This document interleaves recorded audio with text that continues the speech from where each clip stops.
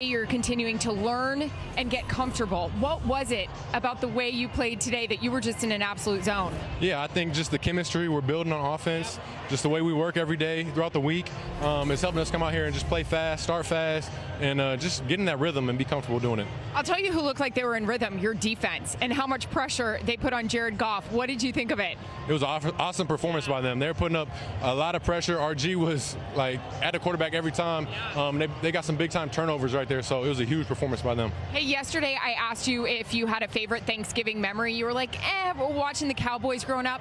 How's this one now? This is definitely my favorite Thanksgiving memory. Playing on Thanksgiving, getting a win here, so I'm gonna remember this one. You're looking for a turkey leg. We don't have one. We're gonna make a donation in your behalf, but go be with your guys and celebrate. Happy Thanksgiving, Jordan. Happy Thanksgiving. Appreciate it. See ya.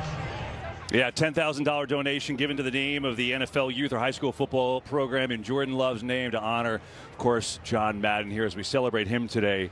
And, you know, Jordan Love, we did his